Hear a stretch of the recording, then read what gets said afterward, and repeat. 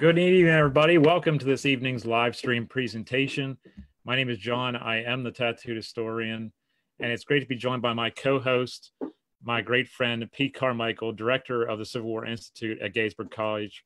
Good evening, Pete. Good evening, John. John, your background today is completely blank. I miss, for Judkin and Tim, I'll introduce in just a moment. Our last show, John got a background that anybody would know. It was the city of Ottawa. That was the skyline of Ottawa was the background, because that's right. John is heading to Canada in July or August to begin his PhD in history. So we just have another month of shows together, I think, right before you head off. Yeah, we'll have to do a couple while I'm up there. Can't just give up. And Judkin and Tim, I didn't tell you this part when I invited you to the show. I didn't tell you that if you have a tattoo, it's a requirement to give us a little bit of backstory. You don't have to show us the tattoo, but we want an interesting backstory to it. And Judkin, I can tell how you're smiling. You've got a tat somewhere, do you not? No, I am inkless. Tim, you have a tat? I am not of the tattoo generation, so I'm afraid I'm inkless as well. You're inkless as well, but this is going to be maybe a turning point in your lives, because for being on the show, you get a gift certificate, $10 off, tattoo at General Pickett's Tattoo Parlor here in Gettysburg. Yeah. You just cannot beat it. Wow. You can't beat it. You can't beat it. So before I came back home, I spent the afternoon with a good friend of mine on the battlefield who is an expert on Civil War photography. We maintained our social distancing. I cannot say, though, that many of the visitors at the park today were doing so. Devil's Den was packed. And it's a Thursday. It's always great to see people out there. I wish they'd maybe a little more space amongst them. But at any rate, my friend took me and gave me 3D glasses to look at the famous photographs of the Confederate dead at the Rose Farm, as well as Devil's Den. And of course, looking at those photographs, you can't help but to think about the book that the two of you have put together, The Environmental History of the Civil War. When we think about all the smells and all the sicknesses and the diseases, and John's got his copy. How about that? We do a lot of show and tell here. There it is. The other thing that we should note here, John, I'm glad you did this, is that we also have a special code for our viewers. They can pick up a copy of this at a very, very steep discount. So steep that Judkin and Tim, don't you expect to get any kind of royalties from tonight? Hell, you're probably going to be in deficit, right? Thanks to UNC Press's generosity. So at any rate, in looking at those photographs, which are so powerful, photographs, for you to really appreciate it, you have to get out in the field, and you need to know someone, as I do, who had big copies of them that he brought out there. And I stood right where the photographer stood and took in grisly shots from July of 1863. This book that Tim and Judkin have put together is a powerful book. It's an important book. It's an innovative book. It is the kind of book that John and I have been talking about that the field of Civil War history needs. It needs because it brings together a variety of approaches, and above all else, John and Tim did some very, very serious research. I should say, though, before I ask my first question, is that right there? So, Judkin, can you raise your hand so people can see you? I see your little name tag there, but there's Judkin Browning and, of course, Tim Silver. Both are professors of history at Appalachian State. And let's get this right for the record, fellows. I get into fights with Yankees all the time about how to say Appalachia. Please, for the record, how do you pronounce Appalachia? It's not Appalachia, is it? No, Appalachian. Appalachian, thank you. And so when the two of you come back to Gettysburg, because they were slated to speak at the Civil War Institute this June, and unfortunately we had to cancel that, but we're going to get you back up here, I hope in 2021. And there is a pretty good place to get beer, and it's called, not the Appalachian Brewing Company, that's what everybody says, the Appalachian Brewing Company. So if anything, people will have learned tonight how to pronounce Appalachia. I can't let go of it, though. Some people say to me that if you are in sort of the Northeast, then it does become Appalachia. Do you agree with that? Have you heard that No. before? You've not heard that?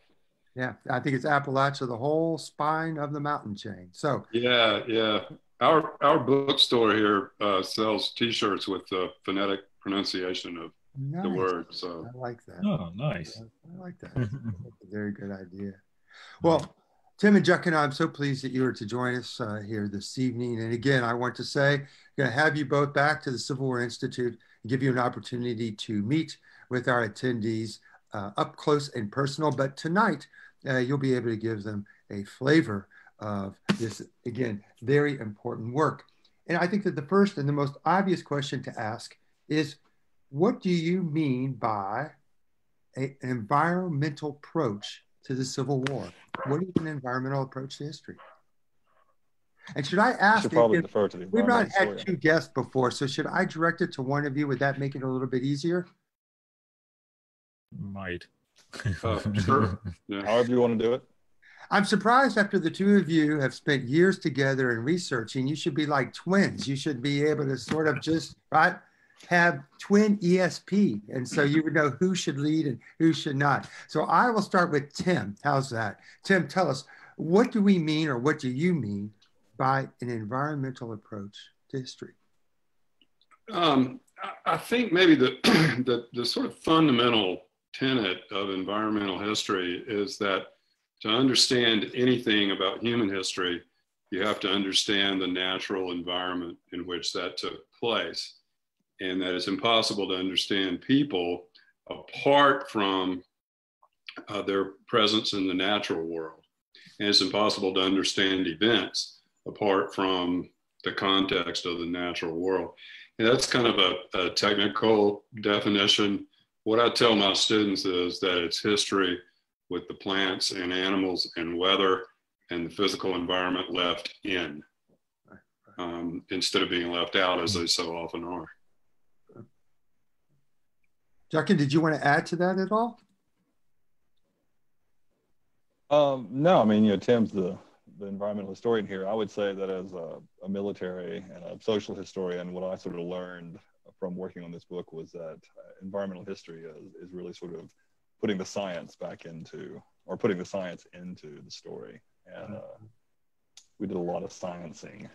Okay, so Judkin, I'm going to stay with you here. One of the things that you, the two of you mentioned in the introduction, I believe, of your book, is that historians, Civil War historians, that they typically look at the terrain of a battle as static geography.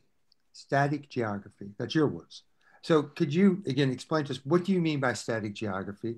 The second part, give us some examples. And I ask for examples, not because I want you to reject or renounce a particular book, but to give our viewers a book that they're familiar with. And then tell us, a new way of doing this. So again, what do you mean by static geography? That's how most people have looked at the terrain of a battlefield. What do you mean by that? Give me some examples of it. And how should we do it differently?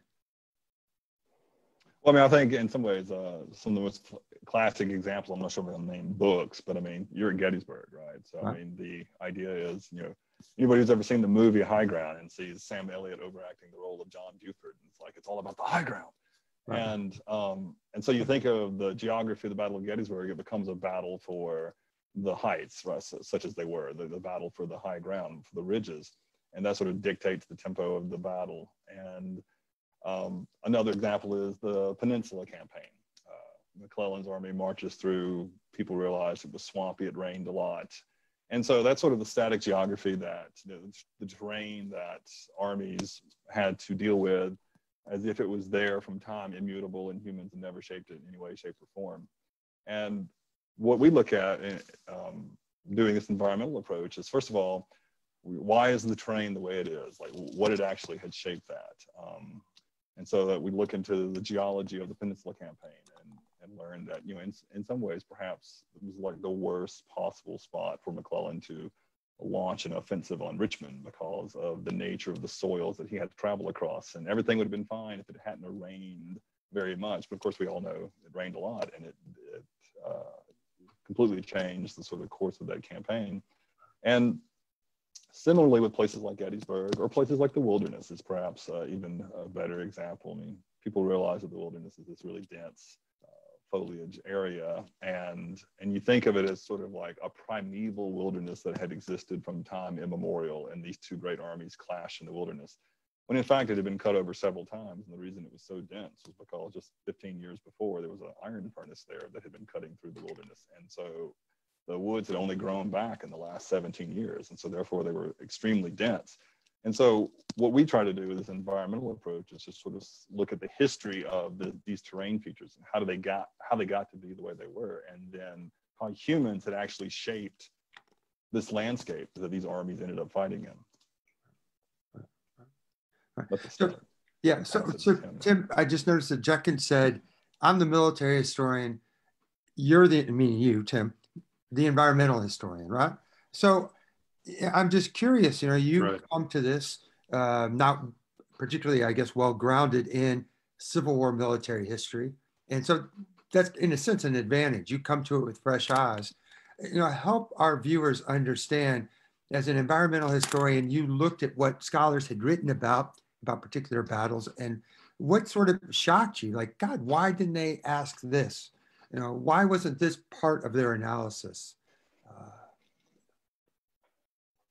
Yeah, well, I'm a complete Civil War newbie, so saying that I'm unfamiliar with the field is really an understatement. I know nothing, or knew virtually nothing about the Civil War, to which Judkin will happily attest. But if you look at these battles, one of the first things that occurred to me was just the sheer numbers of people involved in these things. And you take an army of 50, 60,000 people and plop them down in a relatively confined area like Antietam, Sharpsburg, let's say. And pretty soon you've got all the problems of a city instantaneously there.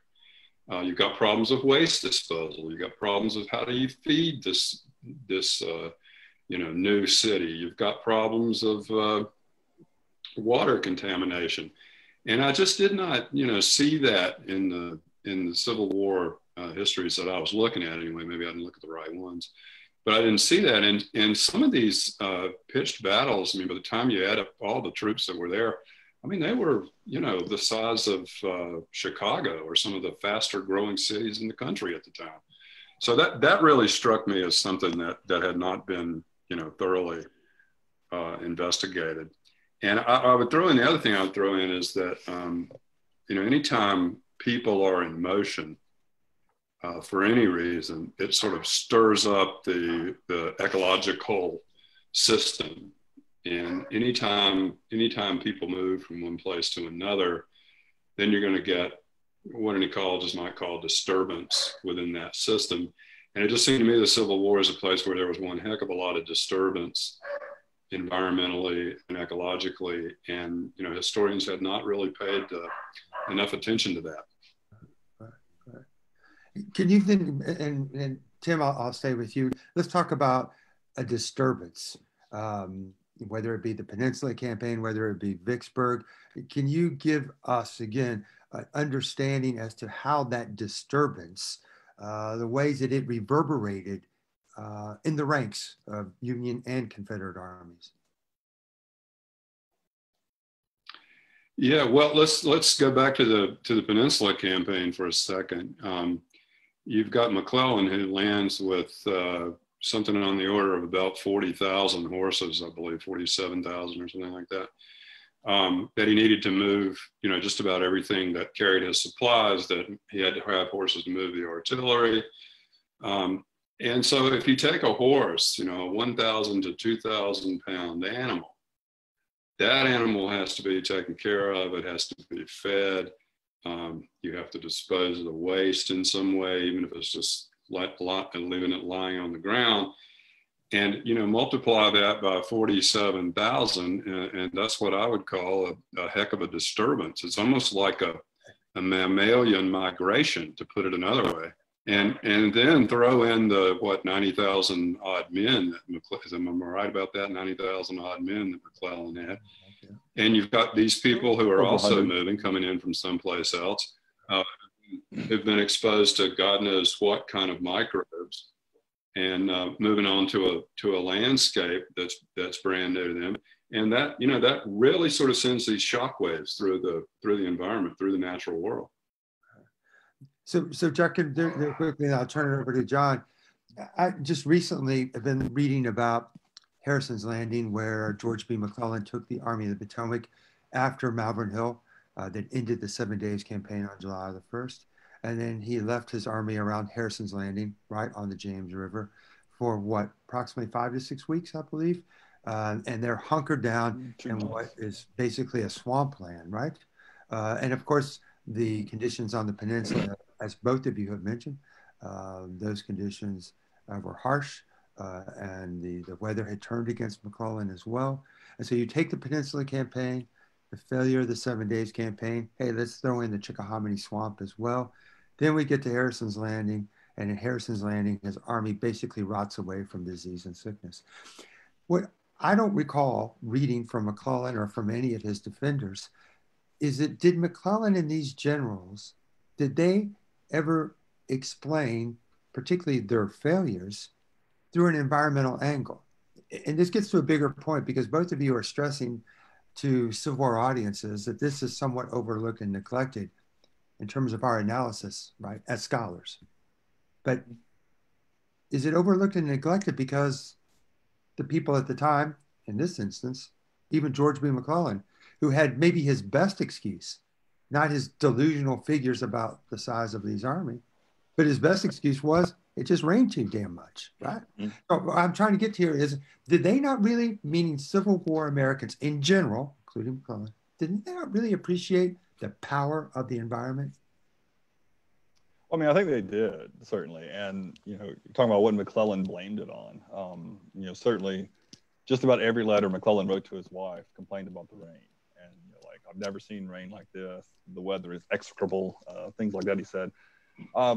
He blamed the weather just as much as he blamed Abraham Lincoln for sabotaging his campaign, right? Because McClellan reserved an awful lot of responsibility on the Lincoln administration.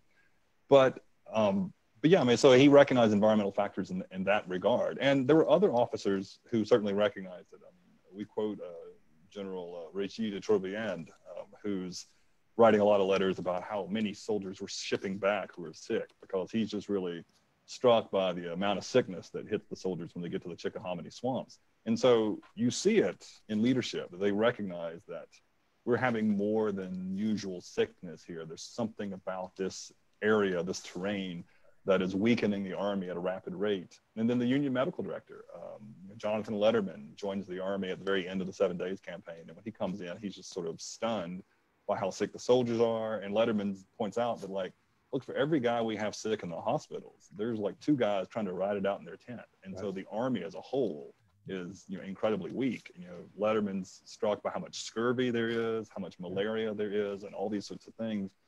And so you have officials in positions of power who recognize the environment is playing a role, but they don't know how to control it. I mean, they don't. McClellan doesn't know what to do other than just wait for the rain to stop. And so I'm going to pray harder or something. And when he retreats down to Harrison's Landing, he still has these visions in his head that he's going to launch the second attack on Richmond. He's going to get some reinforcements. He's going to recover his army's health, and they're going to attack Richmond a second time before Lincoln eventually pulls the plug on that. But as you mentioned, Harrison's Landing was no bucolic campsite. I mean, there were swarms of flies and mosquitoes that were just besetting the soldiers, and they were all the illnesses that they had contracted in the course of their Peninsula campaign were just sort of like coming home to roost by the time they got to Harrison's Landing. And so the guys who had contracted malaria during the campaign, but it hadn't flared up yet, it flares up at Harrison's Landing. Guys who've been suffering from diarrhea or typhoid fever from the moment they first drank their first canteen of water out of a local creek on the peninsula, it's all, you know, hurting them at Harrison's Landing. And so I think it was just such a big problem that the Union leadership corps didn't know how to handle it, and the decisions they made ultimately proved to be bad decisions. And I'll just quickly say before I turn over to John here, it just strikes me then how difficult it was, not just for McClellan, but for all Civil War officers, to be able to publicly explain this important issue, complex issue that was causing the Army to be debilitated. I mean, you can't write home in a big, headlines, defeated by diarrhea, right? It just doesn't really play well, right? And my point being is that it seems to me, and I hope we can get back to this before our time is up. It still seems to me that Civil War Americans, despite the fact that they had ample evidence of the insurmountable power of the environment, that they still somehow, some way believe in the power of the individual to prevail. And the consequence of that is that we see a general lack of understanding as to why these military operations were could easily collapse and fall apart. Just the slightest saying were to go wrong within an environment that was obviously beyond any one person's control. Right, and it all snowballs on each other, right? I mean, the one thing goes wrong and it just leads to another. So it rains a lot. Well, 19th century Americans were used to rain. They were used to working outdoors in the rain. They were used to getting from point A to point B in the rain. So they weren't strangers to rain. But then it rains a lot. And so if you're in the Army, your supplies are in the rear. You don't have enough food in your haversack to feed you. So you're not taking in many calories. You're burning 4,000 or 5,000 calories a day. And so you're weakening yourself. You're dipping your canteen into the wheel ruts that the horses have passed through, happy to drink whatever water you can get, with all the associated fecal bacteria. And it's no wonder these guys were all sick. Everybody in the 19th century had diarrhea, but they hadn't seen everybody in their tent and everybody around them all with diarrhea at the same time. I mean, you got 20,000 men in McClellan's army with diarrhea when he gets to Harrison's Landing. So yeah, perhaps defeated by diarrhea would have been a good headline. Yeah, maybe so. Go ahead, John. Tim, I'm a foodie, as you can tell by my shirt. I have bananas on my shirt, so I'm a food guy. Since you had very little background with Civil War history and in turn with ration issues or such in the Civil War Army, from an environmental historian standpoint, what was it like seeing what these men actually ate in the field and trying to understand their performance in the field or camp life or such from an environmental historian standpoint? Well, I have to say that that's still one of the things that I have trouble kind of wrapping my head around. You often hear people talk about the Civil War as a, quote, epic struggle. I don't think those terms really meant very much to me until I started looking into the kind of daily life of the soldiers that you're talking about, the struggle to get food, the struggle to stay healthy, the struggle to find water, all of these things. And it really hit me that, this is, to my mind, this is a story of the war. I mean, at one level, maybe it's about strategies and battles and that, but the real story of the war is sort of this day-to-day struggle with nature and with the environment. And really, it's like nothing I had seen before, I don't think, in environmental history, and had ever, really paid attention to anything like that. So I was pretty much stunned by it. Judkin, what about you from the standpoint of a military historian? You've obviously done a lot of research on what soldiers ate and things like that, but working alongside Tim and with his background in environmental, was there something that maybe Tim brought up or that you learned together where it was like, wow, I never considered that as far as rations are concerned or caloric intake or whatever it may be that would have impacted how armies worked in the field? Well, I mean, it's actually hard at this point to remember what straw I found and what straw Tim found and comparing. I think I remember that I was the one who started chasing the caloric intake down that rabbit hole. But part of it was when, the ration guide's available. And so you could see what the ration guide was easier than the official records, it's in published sources. And so I just started doing a thing like, well, what if, how many calories is that supposed to be? And then as you look at these armies as they're on the motion, and we were using the Peninsula Campaign as our first sort of major campaign we were looking at, and that's where we started looking at a lot of these things. And that's when it really became sort of stark to me. And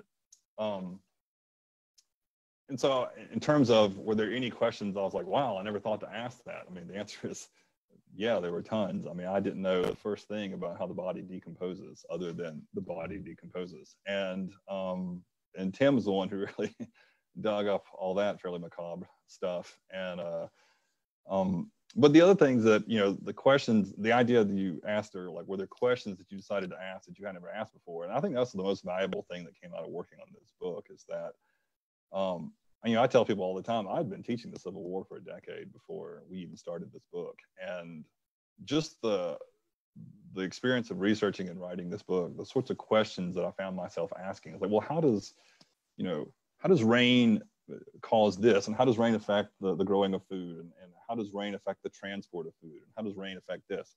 What does it mean to say you have horses that drop 50 pounds of manure in 30 gallons or 6 gallons of urine a day, and multiplied, as Tim said, by 40,000? I mean, what does that mean for the Army and the landscape, and how can we sort of make these connections? And as a result, I've ended up changing every single lecture that I have on the Civil War itself as a result of writing this book, because there's something that I've learned for literally every lecture from 1861 to 65 that I've either incorporated or just sort of changed the way I cast my lectures altogether from working on this book.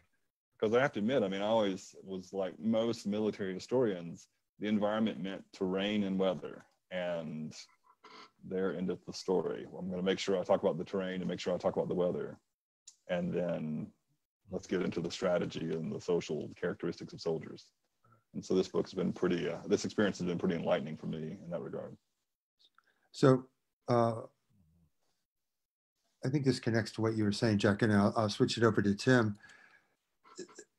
Are you asking us, right, scholars and students of the Civil War, are you asking us to reframe how we conceptualize the Civil War by seeing the Civil War, Tim, as an ecological like nightmare? Is that how we should start to see the Civil War? And what does that mean if we see it as an ecological nightmare or disaster, whatever you want to call it? Or is that going too far? Yeah, I think I might stay away from those sort of pejorative terms.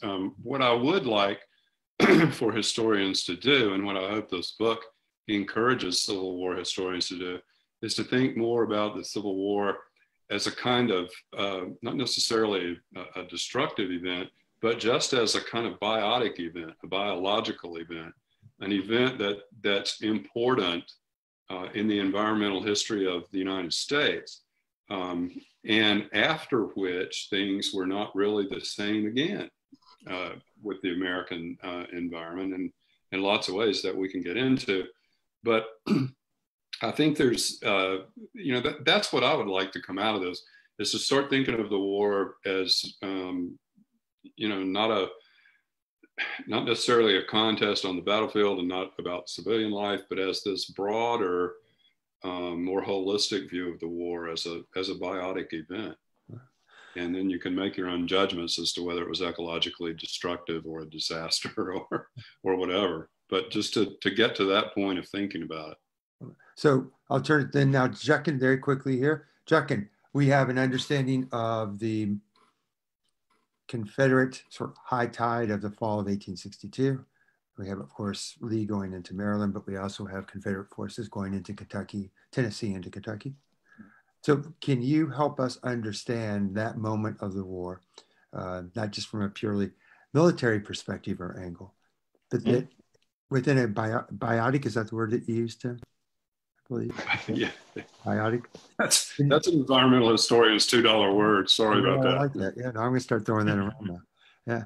Help us, tell us right now how you can give all of us a different angle, or this is a better way of saying it. You can layer this campaign with context that we've not really considered or thought about before.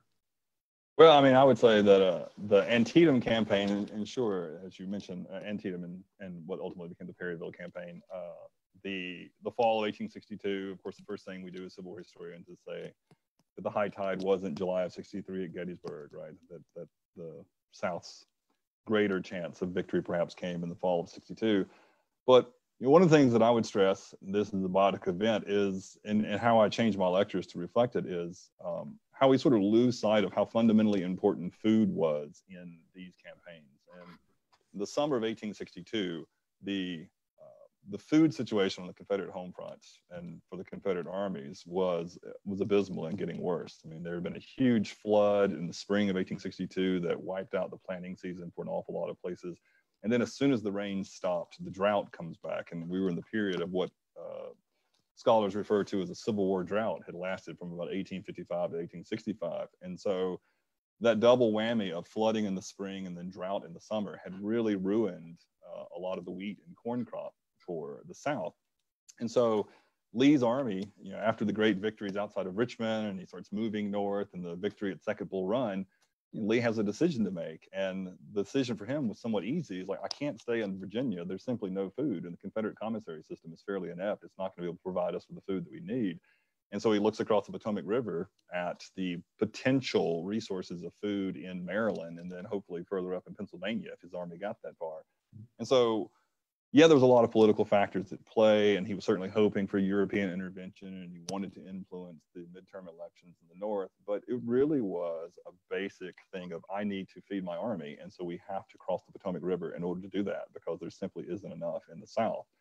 And in many ways, Braxton Bragg's campaign and Edmund Kirby Smith, who was the instigator of that campaign into Kentucky, they're after some similar things. I mean, Bragg's hoping to get more supplies, and of course, and some recruits, and who knows, maybe Kentucky joins the Confederacy. But it's a campaign that's really dominated by trying to acquire food. And of course, they end up being affected by different things. I mean, Lee's army is lean as scarecrows. You've read, you know, a lot of accounts. Anybody who knows the Antietam campaign has read some of the famous quotes about describing Lee's army as they marched into Pennsylvania. That, you know, they look like all the scarecrows of Maryland had conquered together. They all smell terrible. You know, one fellow says 3 in one room would make it unbearable. And so Lee's men were hungry, and that's what influenced that campaign. But it was actually the lack of water that ends up really dictating the Kentucky campaign, as when Bragg gets into Kentucky, that drought has sort of taken such effect that it alters Bragg's marching routes into Kentucky, and he ends up hanging out at Perryville because that's a source of water. The Chaplain Creek that flows through Perryville has these tired, sluggish streams of water still remaining, and so his army parks it there because, hey, there's a water supply. And then the Union Army ends up fighting the Confederate Army because they were after water as well. And so Perryville really becomes a clash that's looking for water, whereas Antietam, that clash occurs because Lee's army moved north looking for food. And I just think as Civil War historians, it's easy to sort of tell this story of the spring looks really good for the North, Fort Henry, Fort Donelson, Shiloh, capturing the coast of North Carolina. This thing's going to be over fairly quickly. Whoops, Lee turns it around in 7 days. Maybe Jackson in the Shenandoah Valley does a little bit of, you know, his dancing over there, did some good. But then what we lose sight of is the fact that what's driving the Confederate forces is really hunger, this lack of food that is sort of making them make the decisions they're making. And can I add one quick thing to that? I mean, you know, one of the things we do in environmental history, we like to say is, we sort of ask the basic questions about any kind of event or whatever we're studying, which is, you know, first of all, how do people get food? How do they make a living? How do they get the necessities of life? And I think those things applied to the war, and not just the armies, but to the civilian population, really sort of cast a new light on this. If you think about it, getting a living from the soil is not an easy proposition. It's kind of always an ecological tug of war, so to speak, that where people need to get what they want from nature without destroying nature in the process. You know, you have to get a crop out of the ground without ruining the fertility of the field. You've got to get a crop out of the ground without having it destroyed by insects. I mean, there are all these sorts of, you know, things that go into getting a crop. Now, add to that there are foraging armies, you know, coming in here who need to eat and who need to sustain themselves. And, you know, you've got another whole element in there for the civilian population who have a hard enough time making a living from the soil, especially in areas like Virginia has been farmed for, 2 centuries, more or less. So I think, you know, asking those kinds of basic questions that Judkin's talking about really helps us cast this in a different sort of light. Well, and it most certainly does. And then I'll turn to John because we might have some questions. It seems to me that you're bringing to our attention these bread and butter issues, in a sense, right? Of people, scraping to get by, not just in terms of civilians, but also soldiers as well. And that struggle for survival, that bare bones struggle for survival. It's not a pretty story to tell. Maybe that's one reason why historians have shied away from it. And I suspect that the soldiers themselves, who can write fairly graphically about sickness and disease, but to talk about what would seem fairly mundane, right? Day in and day out, trying to find a way to get that clean water, to get access to food. That's what consumed their lives. And often they, for a variety of reasons, didn't write about it in great detail. But the very fact that the two of you have, I think, put a spotlight on that, I think is very important. It's critical, right? Because it gives us a deeper appreciation of these men, that they didn't live off ideology, right? They didn't live off what they fought for. I mean, those things are a great deal. But I'm just reminded of a Union soldier who was at Harrison's Landing. It was wicked hot there. Men around them were just dropping because of malaria and diarrhea, typhoid, and he wrote to his family and he said, I'm still going to fight and die for the cause, but he could not find the words or the explanation as to why this was happening. I mean, he knew that they were camping near a swampy area. He knew that the environment was hostile to him, and yet he didn't know how to find his way out of it and how to really even put it into words. And the struggle that he had in putting that into words is, I think, one reason why, again, scholars are looking at other soldiers. It's been tough, right? It's been a challenge to be able to recover that bare bone struggle that you all have done. Although, as you well know, having looked through a lot of Civil War letters too, I always joke that the two things soldiers talk about the most in their letters are the weather and food, right? So their letters start out with "Damn, it's hot," and "I'm hungry." I'm hungry. That's true. That's true. And diarrhea. Before you get, John, your question here, Dr. James Robertson of Virginia Tech, who all of us know his work. Some of us know him. He's a wonderful man, a fantastic scholar. He had collected, and I believe he said at last count, he had 17, I believe, different soldier spellings for diarrhea. Historians are an eccentric lot, are they? He had a list of them, so, for whatever reason. All right, John, did you have some questions from our fan base? I have a couple, and we'll recognize one of the people asking the question. We have a question from Megan Kate Nelson. And she says, as both Tim and Judkin know, I was very impressed with how seamless the writing is in this book. Can you take us through your research and writing process, since you're from two different historian backgrounds? Well, I guess I'll start and then I'll give it to Tim. The basics were we already knew each other pretty well. I mean, we worked together at App State since 2006, and so as Tim is always very charitable and says first, we were friends first, and so I think that's important for doing any sort of collaborative thing. But for writing the book, typically because I knew the Civil War chronology fairly well, I would start out by laying down sort of the base draft of a chapter, and then I'd hand it off to Tim, and then he would look at it, decide what he could use of what I'd written, and add some environmental layers, and then he'd give it back, and then we'd pass it back and forth with each other quite a lot in that regard.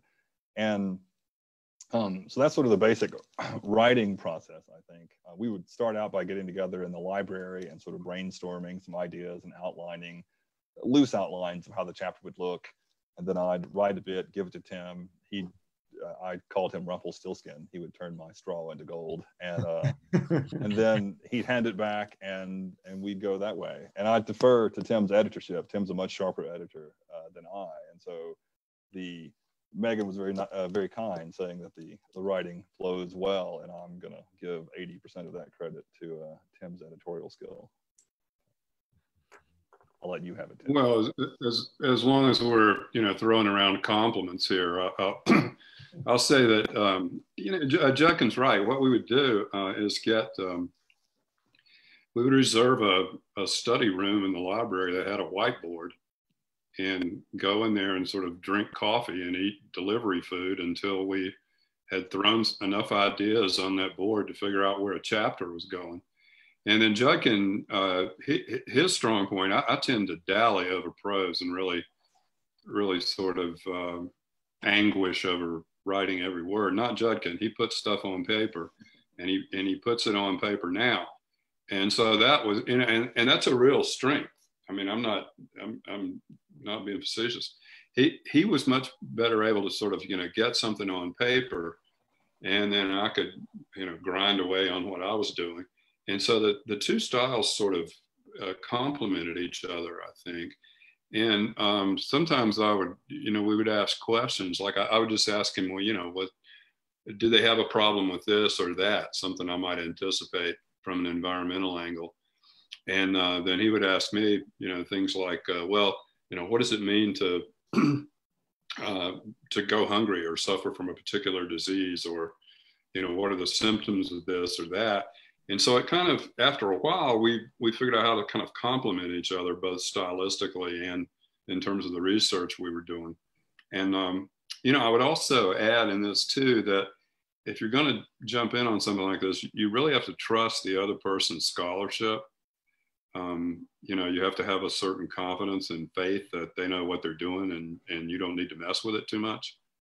So I think that was part and parcel of it as well. But by the time we finished, I'm fairly certain all our fingerprints were on just about every line of prose, because we went back over it and over it and over it. It just, it's like any kind of writing, it's rewriting. So, I think too, we did finally, after a time, work pretty well together, I think. I would say one last thing I would say, if you look at the emails that we sent back and forth to each other as we were passing one draft after another back and forth, I think the phrase that came out most often was, "I'm not wedded to any of this." And I think that was important, that I would put words on a page, but I'm like, there isn't a sentence that I have written that I think it has to remain exactly this way. And Tim would be the same way. He'd write something, he'd be like, "Do what you want to with it. I'm not wedded to any of it." And I think that was important, because if ego has gotten in the way, it would have been trickier. So what book are you two going to do next together? Yeah. a book on the experience of collaborating on this one. Yeah. Well, it's nice to get the question from Megan. It gives us an opportunity to promote her conversation with us, which is going to be in a few weeks on her new book. Maybe that's why she asked it. Well, and since we're going to do that, I'm going to go ahead and give a plug for her, since we utilized her work. Unfortunately, our books were coming out at practically the same time, so we didn't have her manuscript, but we utilized her. She had a couple of essays published in previous volumes, especially on the war in the West, and so she's cited prominently in certain chapters of our book. So and then John, we might have another question from the audience, and this is sort of taking inspiration from Megan's point, and that is, again, I want to try to understand how the two of you, who are different historians in terms of your methodology, how that comes together. And so let's talk about death and corpses, right? So Judkin, we'll start with you. You can tell us, historians who are deeply influenced by Drew Gilpin Faust, and how we should understand death from a social and cultural perspective. Take that away, and then we'll turn it over to Tim and say, okay, now add the environmental layer for us. So Judkin, get us started. Well, for that chapter, I think I was the numbers guy, really. We both knew Drew Faust's work, of course, and cited This Republic of Suffering as a great book. And when we decided that the chapter on death, I guess I was the one who decided in the end that the chapter on death was going to be set in the spring and summer of 1864, because it seemed like a natural fit to me, given the carnage of those campaigns. And so what I basically did was laid out the military campaigns and said, here's why we're making this the chapter on death, and talked about the different campaigns. And I wrote the first draft of the opening to chapter 5, and then Tim enhanced it. But I would basically lay out the overland campaigns and sort of briefly, Tim would say not briefly enough, but I tried to briefly discuss each of the battles, and to conclude with the number of casualties and how many people had died, because we were building toward this, like, see how the number of death is just growing higher and higher every day. And so that was really my original contribution. And then Tim took it and started adding in all this wonderful stuff about decomposition in body bags and mortuary practices. All right. So Tim, give us the environmental take on death. Yeah, well, if cultural historians have Drew Gilpin Faust, environmental historians have a historian named Ellen Stroud, who has looked a lot at death and sort of death as an ecological event. And I really, drew from her work to start, because she talks about how at death, that's when you can really remember that humans are part of the natural world. You can kind of delude ourselves during our lives that we're apart and somewhat aloof from all of this, but eventually it's dust to dust, right? So, and so that's really what I've tried to focus on in that, was what actually happens when one dies, and how does the corpse behave in the natural world? And I found out all kinds of interesting stuff about various enzymes that kind of work on their own, and certain organs like the pancreas that actually digests itself during decomposition. And of course, the fluids that come out of the body, and then the odor of death, and all of that. And it occurred to me that yes, death is a real cultural phenomenon, and it's culturally important, but it's also an ecological event. And a lot of the human kind of dealing with death is really an effort to thwart nature's processes long enough for the kind of important cultural things to take place. In other words, you got to stop that body from decomposing long enough to, have the family gather or get the body buried or whatever you're going to do. And that became a real problem in the war. And, dead bodies became another thing I borrowed from Ellen Stroud. Bodies become commodities. They are, people deal in the dead. There are businesses that deal in the dead, and transporting the dead, preserving the dead. And there's some quite ingenious ways of dealing with a corpse. I mean, all kinds of elaborate caskets. One I seized on, I saw an ad for it in Scientific American, where it was very elaborate. It had an expanding valve that was supposed to stop the odor from escaping from the casket, and it had a glass plate at the top where you could see the head of the deceased. And there are other things. There were caskets that they put ice in, charcoal, anything to kind of thwart decomposition and stop that odor.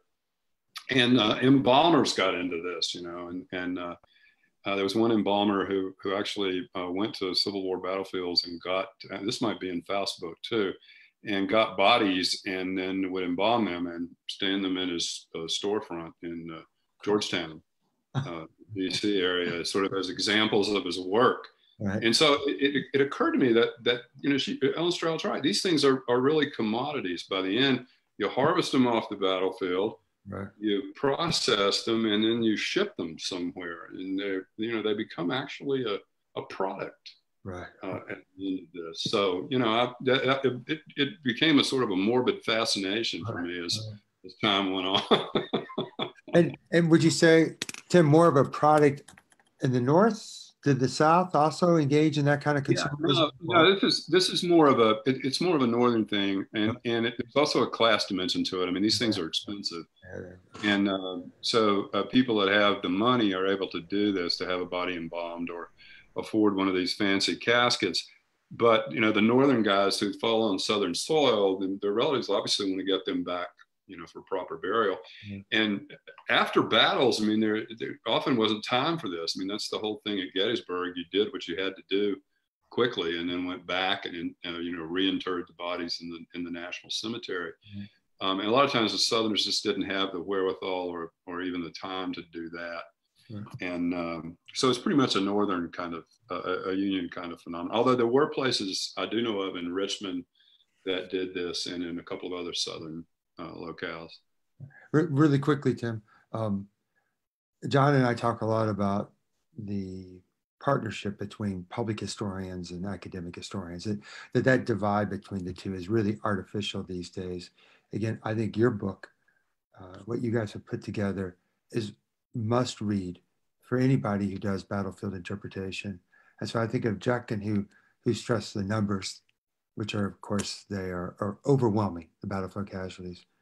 But Tim, I'd like for you very quickly to help us, those who give tours on the battlefield, who'll stand at picket charge and say, you know, the 12,000 plus men suffered 50% casualties in less than 45 minutes. You know, that's a shocking statistic and a shocking fact. But I think you have something, the two of you have something else to offer. Tell us what it means to watch a body decompose right on the battlefield. What's it smell like? What's it look like? Are there sounds? What's the insects? Give us the whole thing, because we typically, I would say, don't really do that when we give battlefield tours. Yeah, and you know, I know if I can. I'll try to take you through it quickly. When a soldier breathed his last on the battlefield, the process of decomposition began immediately. I mean, that's when the enzymes start working and the body actually starts to compose. The first insects to show up invariably were blowflies, and they're so good at finding dead matter that forensic scientists use them to determine time of death even now. You know, how long have the blowflies been present? And so pretty soon, you know, you had the insects there. And then as time went on and the various enzymes and processes are working, fluids start to come out of the body, purplish, green, sometimes yellow fluids from the nostrils and other places. And that's when you start to get that unmistakable putrid kind of odor that soldiers call the scent of death. Yeah. And it was a difficult kind of odor for them to describe. Judkin knows this. Sometimes it seemed to hit them suddenly. It would sort of knock them to their knees and they would end up, you know, vomiting near the dead soldiers. Sometimes it seemed to sort of clog up the throat and make it impossible to breathe. Yeah. And anyone who was detailed to go get bodies off of a field had to deal with this. Yeah. And over time, people became more and more hardened to it, I think. There's one union medical officer, I think his name was Thomas Holt. You all probably know this better than I do. Forgotten where, somewhere leading up to Antietam maybe, who said, you know, he looked on these Southern dead with their bloated bodies and carcasses crawling with maggots, and he felt no more concern for them than if they were a bunch of pigs.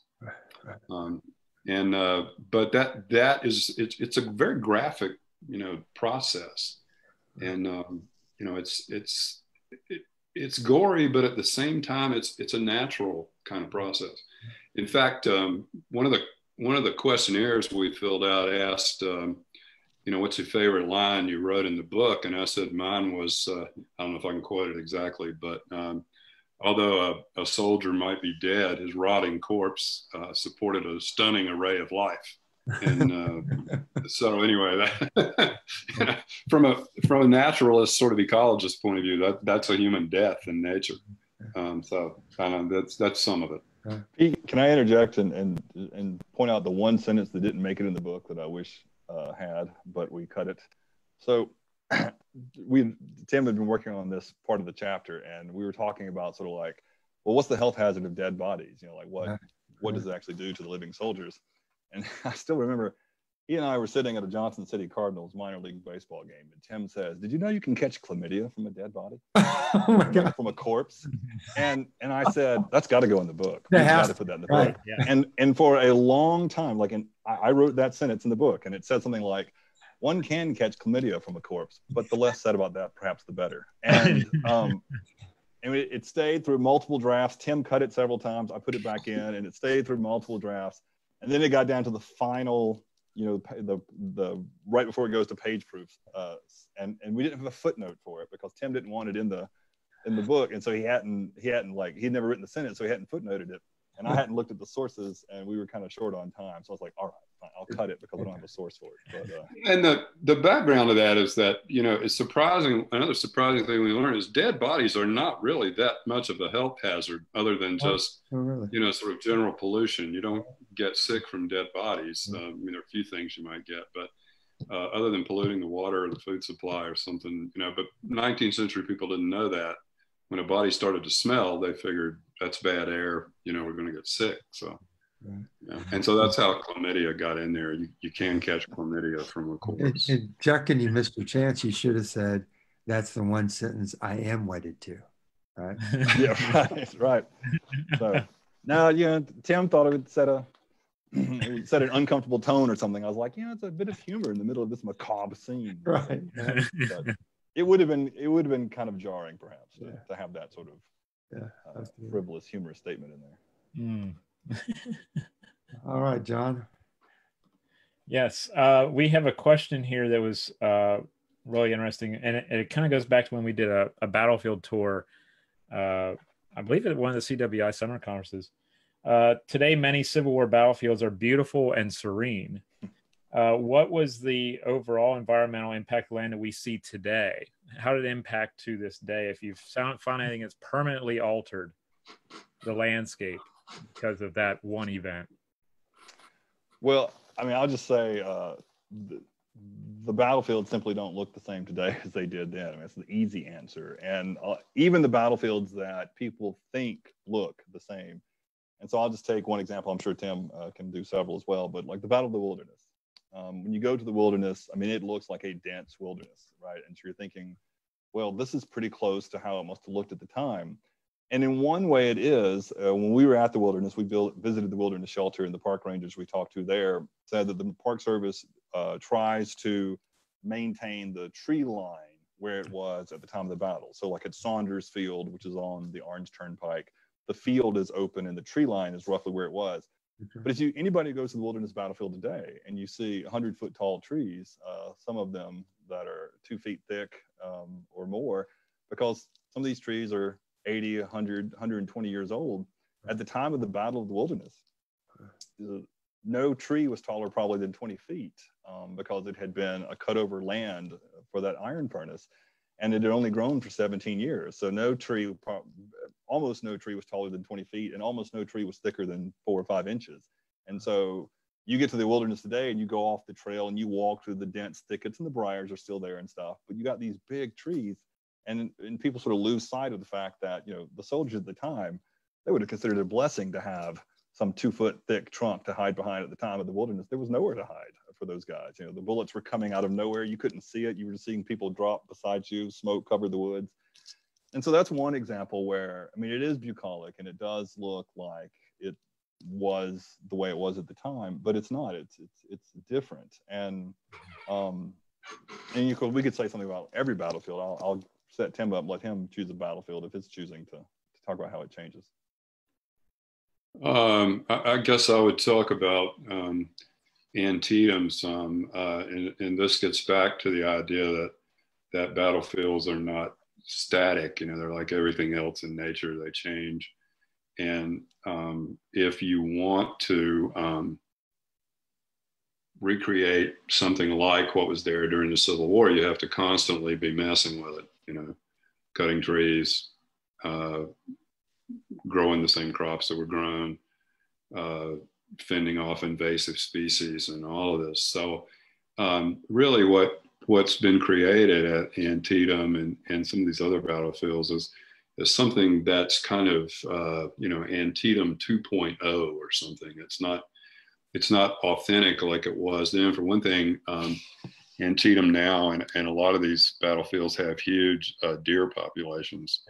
And, what starving soldiers would have done, have been able to shoot some fresh venison there. And so you really, the battlefield doesn't remain static now any more than it did then. And the people that manage in the Park Service or whoever can kind of go in and recreate some things that look similar to what was there. But, you can't really go back. I mean, nature doesn't let you step twice in the same river. It's constantly changing. And, so I mean, that's what I would add. That I think a lot of times these sort of bucolic pastoral landscapes reflect more of the way Americans like to think about the war than the actual war itself. That, oh, look at this, sort of sweeping rolling plain, and here's the sunken road and all that. But I don't think it's anything like authentic in my opinion. So. Well, and another classic example is Vicksburg, right? Anybody who's ever been to Vicksburg, you kind of lose sight of the fact that, like, well, why was this important? The river's not really all that close. Well, it was a horseshoe bend in 1863, but that bend's not there anymore. The river just flows past Vicksburg Strait, and so nature is constantly changing. Right. Really quickly, my last question here, and Tim had said he wanted to come back to this, and so I'll let both of you speak to, but what is the environmental legacy of the Civil War? And I just a little bit, I'm still curious about, do you detect a shift in how Americans, particularly soldiers, I should say, how they came to see that their relationship with nature was it one thing before the war, and did the war alter it or change it in any significant way? You want me to go with that, or? Yeah, go ahead, and then Judkin wants to jump into it. Yeah, well, I think in terms of an environmental legacy, one of the things that happened is that the Eastern United States, and particularly the Southeastern United States, is just torn asunder by this. I mean, the physical environment is torn apart, and if Megan's still listening, she's done this research on the destruction of forests and trees and that kind of thing. And so it really comes at a time when there is a movement in the United States toward a kind of transcendental philosophy, that God can be found in nature. And yet here this horrific war has destroyed God's handiwork. Yeah. Now, to what extent soldiers participated in this, I don't know. I mean, I'm looking at intellectuals here. Yeah. But there's a historian named Aaron Sachs who's done some work on this kind of imagery, and he argues that there were a lot of what he calls grim parallels between trees that had been torn apart and lost limbs and turned into stumps, and men who had been maimed by the war. And so just to take us one step further, if you want to find God in nature, it becomes important to get out of the East, particularly the Southeast, and the West becomes sort of the place to do that. Yeah. And most historians don't think it's any accident that the first effort to set aside the Yosemite Valley occurs in 1864, not right about the time of the Battle of the Wilderness, I believe, and the sort of brutal overland campaign. And those giant sequoias there are all named for Civil War generals. Oh, really? I didn't know that. Huh. There's even a Robert E. Lee, I think. So. Not for much longer. I'm sure it's being changed as we speak. Probably cut down. Yeah, so I'm not sure if it changed the soldiers' view of nature, but it certainly changed the sort of intellectual outlook on nature and its place in life. I don't know. So what Judkin's got there. I mean, as far as some of the legacies that come from the Civil War, I mean, one of our sort of eureka moments was discovering that the modern day National Weather Service really owes its origins to the Civil War. I mean, coming out of the war, the federal government wanted a better way for accurate forecasting for basically shipping trade in the Great Lakes and other areas. And they ended up using the Army Signal Corps, sort of giving it a reason for being after the war.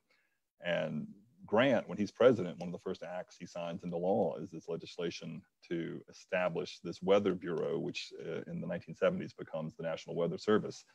Other things that come from it is the medical care dramatically improves as a result of the Civil War. I mean, Shauna Devine has written about that in her good book. And that basically the surgeons just had so much practice, so much experimentation during the war that it basically set the foundation for the sort of modern medicine that comes after the war. And the other thing is that the veterinary care was practically non-existent at the time of the war. And it really takes off even during the war, but certainly after the war. I mean, during the war, the United States sets up the USDA, the Department of Agriculture, basically to investigate, or one of its purposes is to investigate these illnesses that are affecting livestock during the war. And then we start having public colleges, these land-grant colleges start developing veterinary medicine programs after the war. And so the Civil War in many ways sort of shapes these things that we take for granted today. I mean, modern veterinary care, modern medical practice, modern weather forecasting, and really all have their roots in the Civil War. I mean, I think those are some of the positive legacies that come from it. There were certainly plenty of negative legacies, debt peonage in the South, right, opium addiction for soldiers and things like that. But good, it's fantastic. Well, fellas, thank you so much. I know we've all really enjoyed your reflecting upon this very, again, important book, a book, again, that's beautifully written. I'm glad that you all got along so well while you were writing it, and that are still very good friends. It's apparent because it was certainly a partnership that has produced a book that is, and I really do mean this. I'm a series editor for UNC Press, and this book obviously is a part of that. I was just talking to a young woman, Lindsay Prevett. She's a professor at Anderson University. She's doing a study on the Vicksburg campaign and looking at health and sickness and disease from obviously the environment, figures prominently into that. So there are many people who will be following in the wake of the two of you. And again, thank you so much for joining us this evening. And John, I don't know if you have any final comments before we close. I do. Thank you again, gentlemen, for being on this evening. Really appreciate it. Really enjoyed the book. So thank you again. Everyone watching, thank you for watching. Please check out the description up there in the top of your screen. You will see the link to UNC Press, to the particular book that we're speaking about this evening, and also the special code that you're going to get for 40% off of the book. Please utilize that and enjoy it. So thank you again, everyone, for watching. Take care of yourselves. Thank you. Take care, y'all. Thanks for having us. Yeah, that's great.